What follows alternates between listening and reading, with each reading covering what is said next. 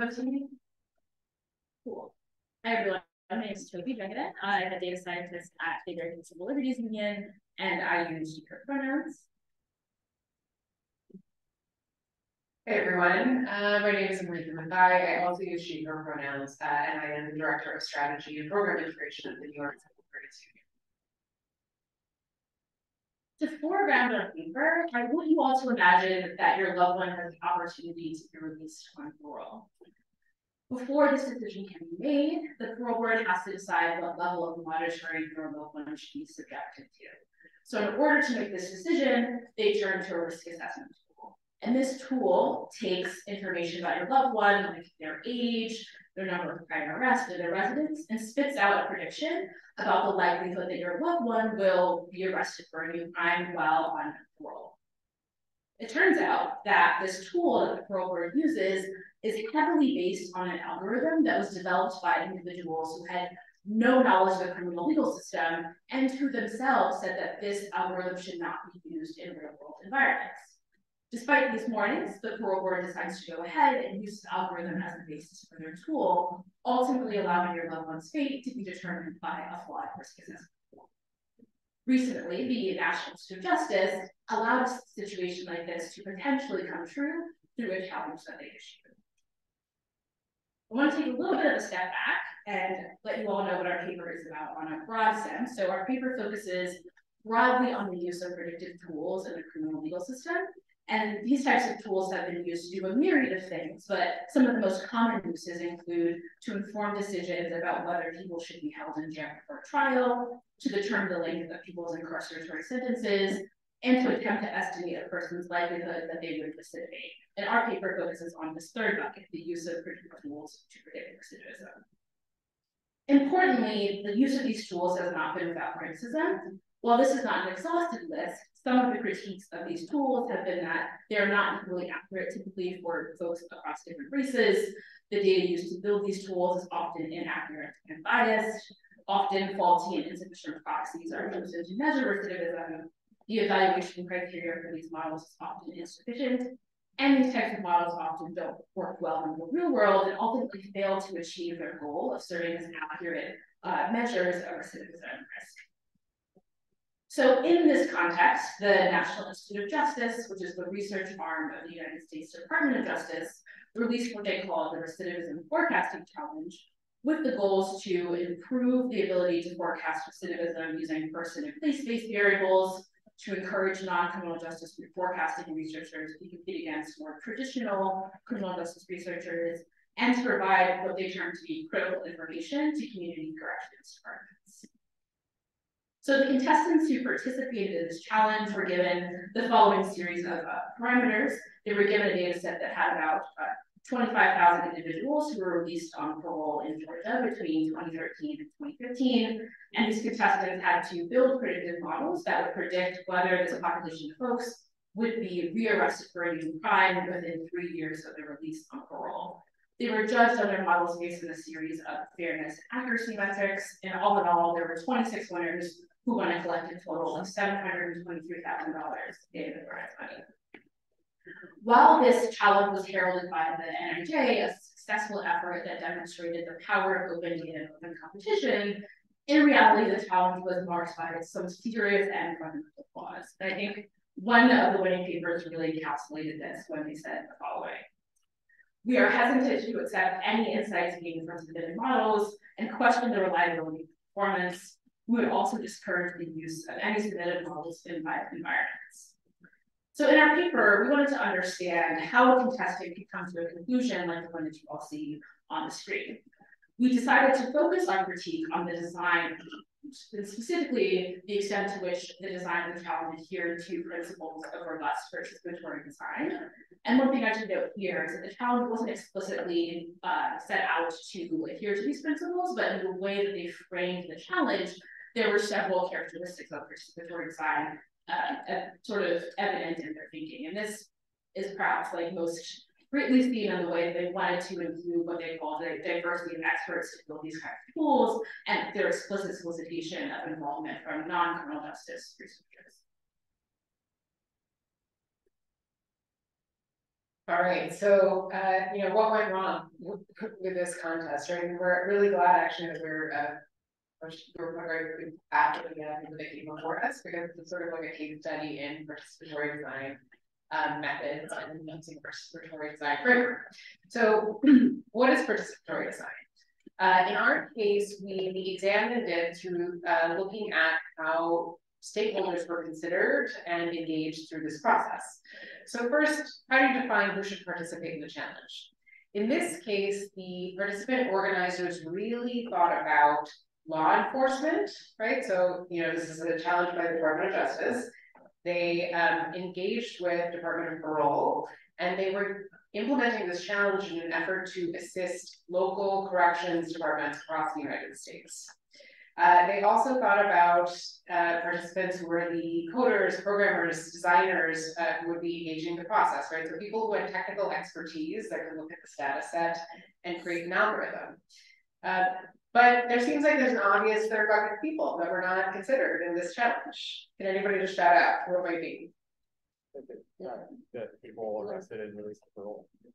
The people who might be released on parole. Exactly, right? So we have a data set of 26,000 people who were incarcerated, who had the opportunity to be up on parole. Nobody reached out to them, it seems, really, right? So these are the people who are looking to get out, whose families and loved ones would like to spend time with them. Also, these people have public defenders that they probably worked with, defense attorneys. There might be parole advocates who are seeking their release, and there might be reentry advocates in their communities that could have weighed in on this. But it doesn't seem that the challenge actually reached out to those people. Another application of the participatory design framework could ask, did you ask any questions about the impacts of participation itself, right? So what are the harms that accrue to the people whose data is being used? What are the incentives actually to the people who are participating in the contest? So in this case, you could think, law enforcement people have a way of establishing that their risk assessment methods are more credible, even though it's actually less transparent. The people who are participating in the program have an opportunity to win a lot of money. And as Tobi said, there was almost $1 million doled out in terms of cash prizes. Another dimension of participatory design is whether there are opportunities to contest the design itself along the way. So can people who are participating say, hey, there's a problem with the way this thing is conceptualized, there's a problem with the data we're using, there's a problem with the way you're trying to deploy this. Are there opportunities like that? So we know that our contestant here, one of the contestants did make this comment after winning a bunch of money, but it doesn't seem like anybody who's actually in that parole category who's up for parole got to participate or provide any input.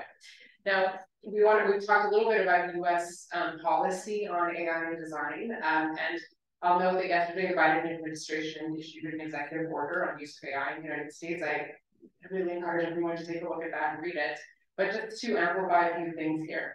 The Biden administration issued a blueprint for an AI bill of rights, and they said a few things we should all assume. So one, people should be protected from unsafe or ineffective systems. So that's supposed to apply broadly, right? But if an AI system, an automated decision-making system, or some technology is being deployed on you, you should be able to assume that it's safely being deployed, right? And you're being protected. But are people who are caught up in the criminal legal system, and certainly people who are in parole, are they protected from these systems? Second, you should be protected from inappropriate or irrelevant data use in the design, development, and deployment of automated systems. Same question, right? Although that might be broadly true, are people who are caught up in the criminal legal system able to do that? We'll move on to the next slide. Okay, so how did the challenge stack up against these principles? I talked a little bit about, sort of lack of participation from impacted communities and sort of lack of ability to give input along the way. And to put a finer point on it, they really should have reached out to not only the people on parole, but their families and loved ones and their advocates who could have offered a lot of context. So one, they could have offered specific context around what it means to be incarcerated, what it's like to be on parole and what the factors are. So for example, if you are given a higher risk assessment, you have a higher level of supervision, what that means in practice is that you might have to check in with your parole officer several times a week. You might be given the challenge of having to put in like 3 job applications a week. And you may not be able to access the internet while you're trying to do all of these things. So, you know, those are things that I think the programmers here may not have realized when they were thinking about how to assess whether a person should go into a high level of supervision and what their riskiness was. We also want to flag that, you know, people should have been able to give input on the data selection, the outcome metrics, and the weight that input variables were given along the way, but that's not possible.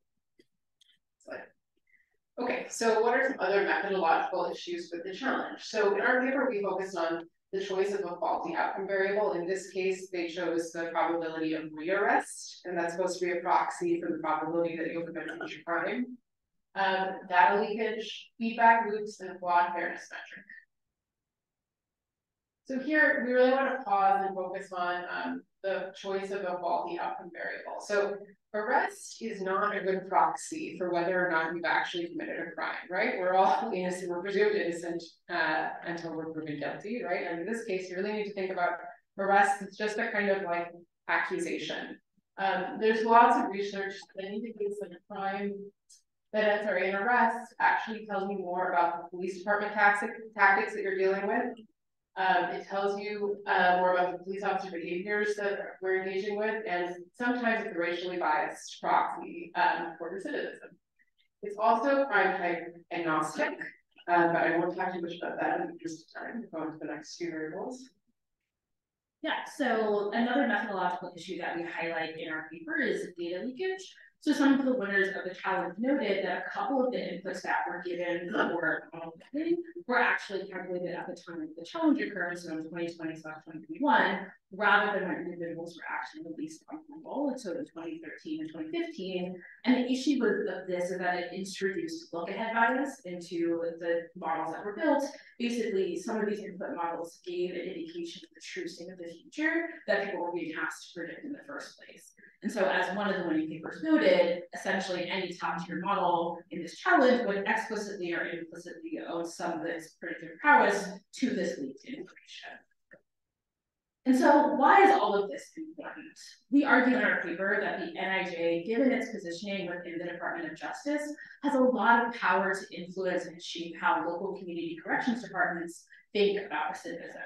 And so because of this competition that is run in this way and has these flaws in it runs the risk of creating unwarranted legitimacy for risk assessment tools in a criminal legal system. It also can create the proliferation of faulty risk assessment tools in local community corrections departments across the country, which could potentially impact the fate of hundreds of thousands of incarcerated individuals across the United States. And one thing I did want to note here is that we did submit a FOIA to the DOJ to better understand how the results of this challenge would be used in practice, but unfortunately we did not get a response from them. So a couple of recommendations and hopes. If you're ever asked to participate in this kind of challenge or you're thinking about designing one, a few things to think about. One, did you consult with impacted communities or their advocates when developing this challenge? And within this, really think about, do you need additional expertise to be able to identify who the impacted communities are and who the stakeholders are? Take that really seriously when you're thinking about designing those challenges. Right, do you need help in understanding about being impacted? And the other big question is, do the contestants, so often this is like programmers or people with technical expertise that are participating in such a challenge, understand the social, political, and historical context in which they are developing predictive tools. So are you only engaging technical experts who don't understand the context of deployment? The other question here, which specifically the criminal legal systems, have you considered how the challenge could provide support for non-carceral solutions to prevention of recommission of crimes? So just always think about that. That's always an option. There are many people out there who are developing those alternatives, so it's something to think about. And finally, are you really spending time thinking about the harms to impacted communities when you're developing these tools, right? Like, could they be harmed through faulty use of data, faulty use of these algorithms? It's something you should really explicitly consider when you're engaging in these competitions. And with that, thanks everyone for listening.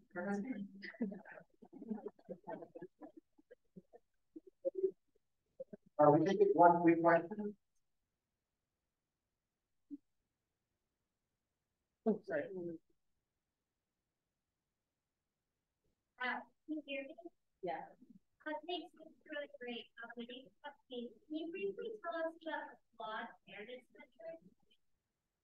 Yeah, I can talk about it a little bit briefly. So essentially, like the metric that folks could optimize some of their models for was like 1 minus the difference between the false positive rate for Black parolees in the data set and white parolees.